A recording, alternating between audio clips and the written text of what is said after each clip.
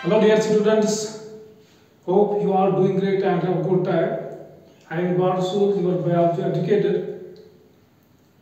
Dear students, today we are going to discuss one of the most important topic, that is like Operon. As we have already learned about the different types of genes, depending upon the function we have two types of genes. Number one is structural gene and number two is regulatory gene.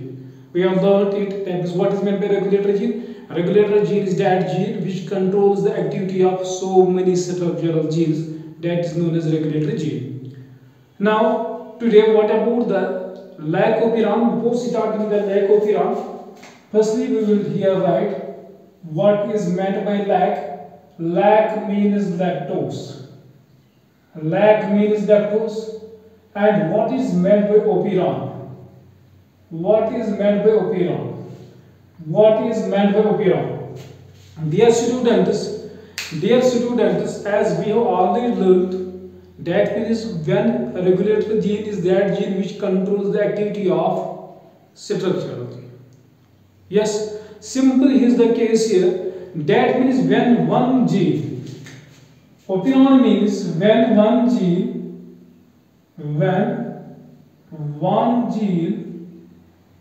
controls so many structural genes. This is known as Operon. What is meant by Operon? Simply when one gene controls so many structural genes, this is known as Operon. This concept is known as Operon. You have to keep in mind first what is meant by Operon, what is meant by lac. After that the procedure is simple, the process is simple. And who proposed this Operon model? This was given by Jacob and Maud. This was given by Jacob and Maud. You have to keep in mind the name of the two scientists also. Now, what about the lac? What is now meant by lac Operon? Before starting this lac Operon, we have to keep in mind what is the arrangement of genes, or how genes are arranged in case of prokaryotes and in case of eukaryotes. Firstly, we will describe the arrangement of genes. Arrangement of genes. After that, the procedure will become similar. Arrangement of genes. Arrangement of genes.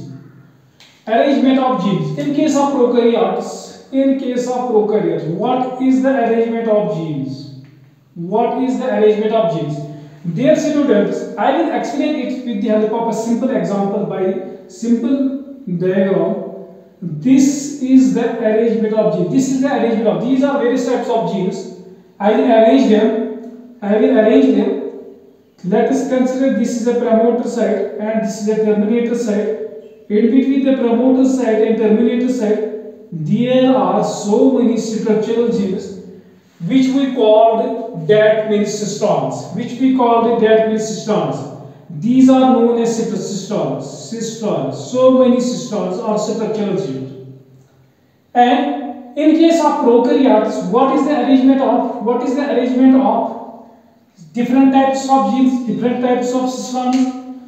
The arrangement of cisterns in case of prokaryotes is that there is a common promoter and common terminator for so many structural genes or so many cisterns. This type of arrangement is known as polycystonic. Dear students, this is the important term. What is meant by polycystonic? Polycystonic is simply the arrangement of the genes. Polycystonic is the arrangement of genes in case of prokaryotes where there is a common promoter and common terminator. Now we can write it as what is meant by polycystonic. Polycystonic arrangement is that when there is common promoter and terminator for so many structural genes structural genes are cystons, that we call cystons. This type of arrangement is known as polycyston. This type of arrangement is known as polycyston. Are you getting me? Now, dear students, this was about the prokaryote. The arrangement of genes is polysystonic. And simple, keep in mind that is P for prokaryotes and P for polysystonic. P for prokaryotes, P for polysystonic. And what is the arrangement of genes in case of eukaryotes? Number 2 eukaryotes. What is the arrangement of genes? Let me explain it with the help of example diagram also. Let us consider this is the diagram here. This is promoter, this is terminator, this is promoter, this is terminator, this is promoter, this is terminator, so on and so on. In between this promoter and terminator, this is cyston. In this promoter and terminator, this is the cyston. In this promoter and this terminator, this is cyston. That means from this diagram, it is obvious that this cyston number 1, cyston number 2, cyston number 3. In order to rationalize, in order to make clear, I write here cyston 1, cyston 2 and cyston 3. Now this cyston 1 is under promoter and terminator. That means this cyston 1 possesses its own promoter and terminator. This cyston 2 possesses its own promoter and terminator. This cyston 3 requires its own promoter and terminator. And this type of arrangement is known as monocystonic. This type of arrangement is known as monocystonic. Keep in mind, the arrangement of genes in prokaryotes is polycystonic, while in case of eukaryotes it is monocystonic. Now I will write here that means when what is the arrangement? Now what is the arrangement in case of eukaryotes? When each system requires needs its own promoter and terminator. This type of arrangement is known as monocystonic. These are the two important points. As these are asked in various competitive exams. That means in case of NEET AIMS, that is one most important question is that is PYQ in 2019 or 2022. That means this is the PYQ on this monocystonic and polycystonic. Polycystonic means that arrangement of genes in case of prokaryotes and monocystonic in case of eukaryotes. Are you getting me, dear students? Now, this was the arrangement of the genes in case of prokaryotes and in case of eukaryotes. Now, dear students, we are here going to describe the lac Operon model. This polycystonic arrangement, this monocystonic arrangement helps us to easily explain, helps us to easily clear the concept of lac Operon. Now, dear students, this lac Operon shows how a regulator gene controls three structural genes. This lac Operon shows how one regulator gene controls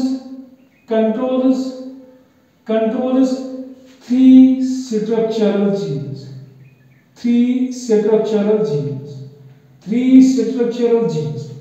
This is known as lac Operon. That is how it shows, this lac Operon shows how one regulator gene controls three structural genes. Now, this procedure was done on Escherichia coli. That means the organism was E. coli. Now, dear students, we know that this Escherichia coli is dependent on glucose for food. That means it requires glucose as a food. But what happens here? If glucose is absent? Then what happens? Actually, I am here going to draw a diagram by which we can simply explain the process of Operon. Let us consider this is a beaker. In which lactose is present. And this is the Escherichia coli which is present inside the medium. Now, this E. coli uses glucose as a food, but outside in the medium there is lactose, there is not glucose. Now what happens? What is the procedure? In this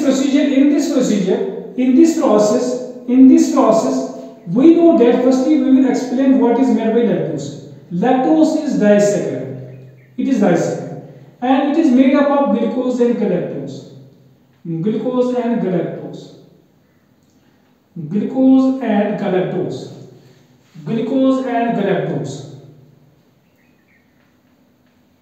The two components of lactose are glucose and galactose. Simple process is that we have to break the lactose into glucose and galactose. For this process we require enzymes. Thus the procedure is that when glucose is absent, there is a role of the enzymes. Number one is beta galactosidase. Beta galactosidase number one, permease number two, beta galactosidase number one, permease number two, and transacetylase.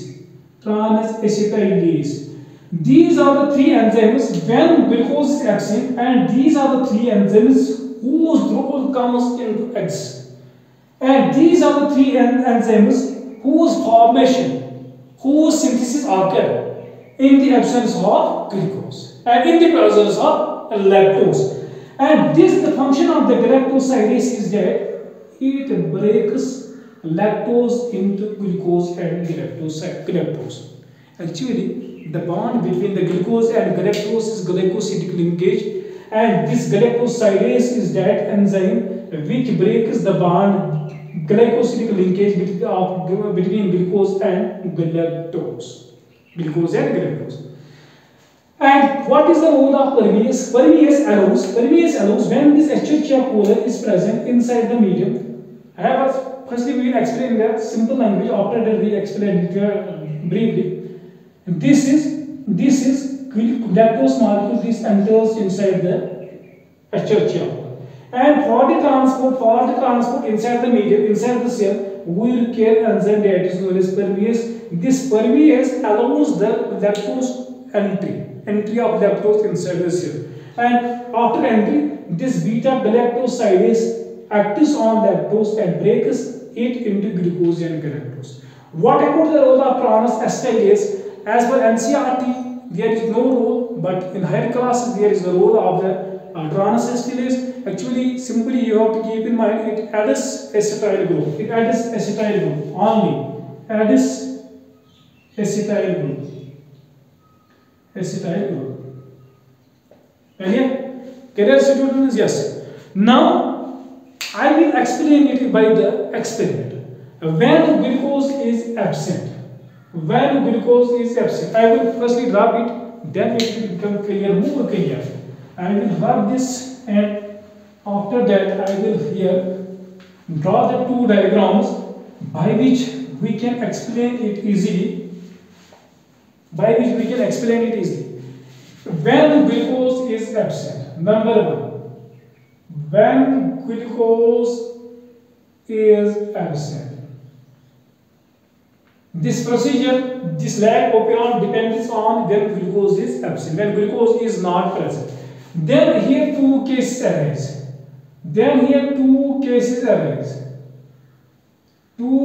arise. Number one case is that two cases arise. Number one case is that lactose is absent in medium. Lactose is absent in medium. And number two is lactose is present in medium. Lactose is present in medium and lactose is absent in medium. These are the two cases. If lactose is absent in medium and lactose is present in medium. Dear students, we know that when lactose is present, then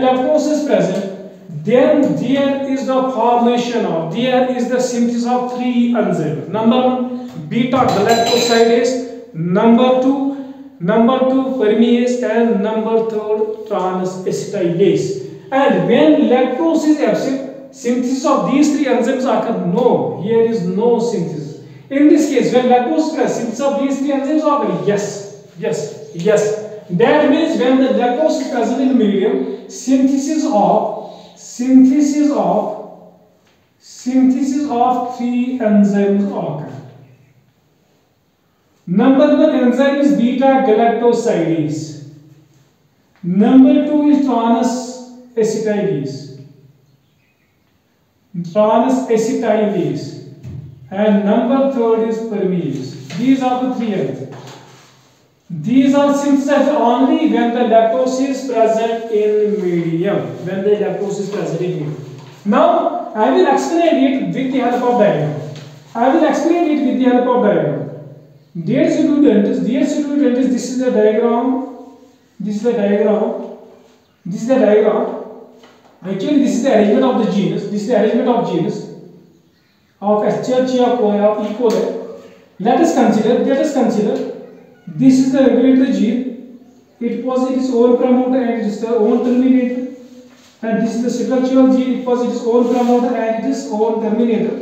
In between the promoter and terminator, in case of structural gene, there are three types of cystron. Cystron number 1, cystron number 2, cystron number 3. And we called them cystones as Z or ZYA. We call them ZYA. That is cystone number 1, cystone number 2 and cystone number 3. We call them as ZYA. And here the regulatory gene, we write here that is I. This is the regulatory gene. Clear? That means this I is regulatory gene. This is not a inducer gene. That means we call this, we will write here lac I.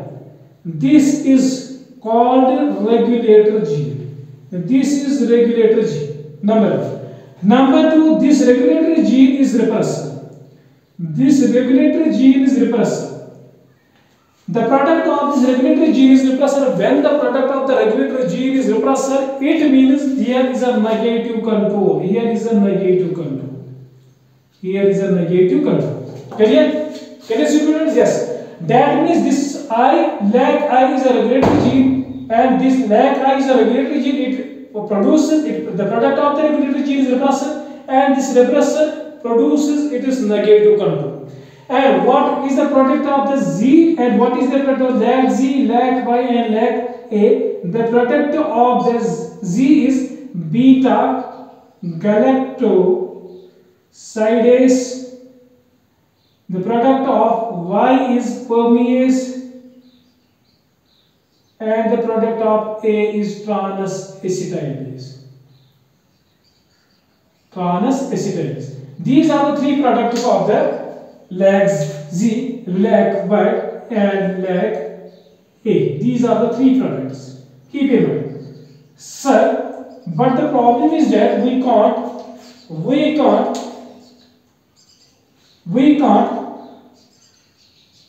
imagine this.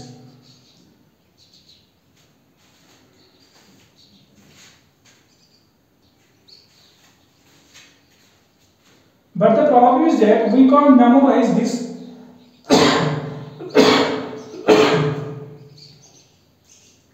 But the problem is that we can't memorize the product of lac Z, lac Y and lac A. The simple simple here is, keep in mind, that means we here write Z Y A G P T. What is meant by Z and by A? Keep in mind like this. Memorize this like this. Z for G, Y for P, A for T. That is Z synthesized beta galactosidase, Y synthesized permease, and A synthesized transacetylase. This is the process, this is the pathway, this is the simple trick by which we can memorize lag Y, lag Z, lag A, what they synthesize. Now, what is the procedure? What is the process? What happens here? This is the simple diagram. I will here write it one more time. This is our promoter side, this is our terminator side, this is our promoter side, this is our terminator side. But if we are going to explain this, after that promoter here is operator, and operator here is Z, Y, A, and here is I. Now from this IG, from this regulatory gene, we are here going to synthesize messenger RNA. From messenger RNA, we are here going to synthesize repressor. Let us consider the diagram. Let us consider this is a repressor. This is the condition number 1. This is the case number 1.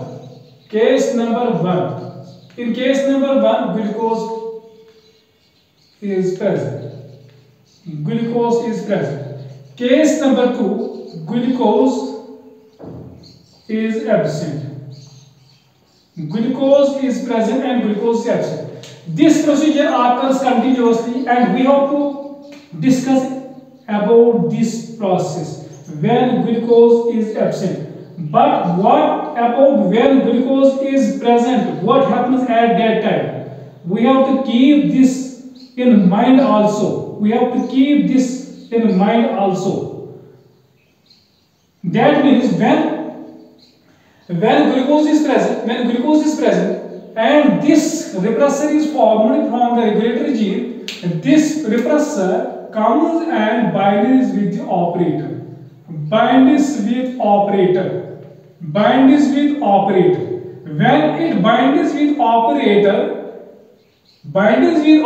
it inhibits or it decreases the activity of Z by A. That means there is no synthesis of messenger RNA from Z, there is no synthesis of messenger RNA from Y and messenger RNA from A.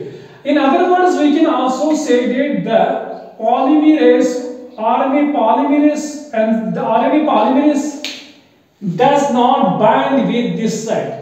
When repressor is present, when glucose is present, this RNA polymerase does not bind with this site, with the promoter site. When it does not bind with the promoter site, that means there is no synthesis of their respective enzymes. Actually, they are promoter and operator. These are not separate. These are coupled. Simple procedure I will show here. This is the promoter and this is the operator. These are just like this. That means when the RNA pol will bind with the promoter and it will continue the function, that means Z1 will form its own enzyme, Y will form its own enzyme, A will form its own enzyme. But when the repressor binds with the operator side, no process occurs. Now, in this case, when glucose is absent and lactose is present in medium. Dear students, it is also the case of when glucose is present and lactose absent. In this case, glucose is absent and lactose is present. This gene results in the formation. This regulatory gene forms the repressor. This also forms the first it will form that messenger RNA. After that, it will form repressor, and this is simply repressor. At that time, this is present in the medium. And there is in case of here, there is a lactose. Let us consider these are the lactose molecules. And one, there are so many molecules of lactose. Let us consider these molecules come and bind with the repressor. When these lactose molecules bind with repressor, and this repressor becomes inactive. When it becomes inactive, it is not able to bind with the operator site. Then here is the role of RNA polymerase. This RNA polymerase comes and binds here. When it binds here, there is the formation of the Z gene, the Y gene, and the A gene. These systems result in the formation of their respective enzymes, that is beta galactosidase, permease, and transacetylase. This is the mechanism of lac operon. Now, sir, one of the most important question is that this was bigger, this is E. coli, and these are the lactose molecules. How is it possible? When this condition is present, when glucose is present, then how permease molecule present inside the Escherichia coli, which transports lactose from medium to inside cell. Is it possible? Yes. Let us have a look. Actually, there are few molecules of enzymes like permease which are continuously present inside the cell. But the quantity is negligible. We consider it is a negligible. Let us consider one or two molecules. And when one or two permease molecules are present inside the cell, and when glucose is absent, in this case, just like the second condition, at that time the first permease molecule which was present inside the cell, it transports the lactose from medium to inside the cell. Clear? Are you getting me?